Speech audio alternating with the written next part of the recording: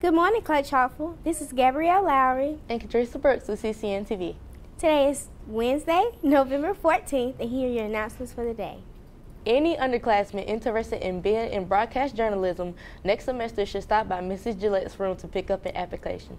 Applications are due the Monday after Thanksgiving break. Any current junior or senior that is not currently playing football that would like to try out for the boys' varsity basketball team, tryouts will be held on Friday, November 16th, immediately after school. You must be signed up with Coach Monso before the end of the day on Thursday in order to try out.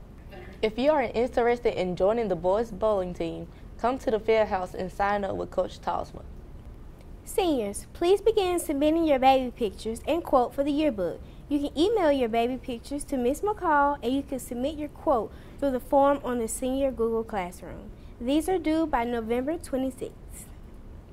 Yearbooks are on sale for all underclassmen. To pre-order your copy of this year's book, please bring $50 to the front office. The last day to order a book is December 7th. Seniors, you will receive a book as part of your graduation package, so there is no need to place an order in the office.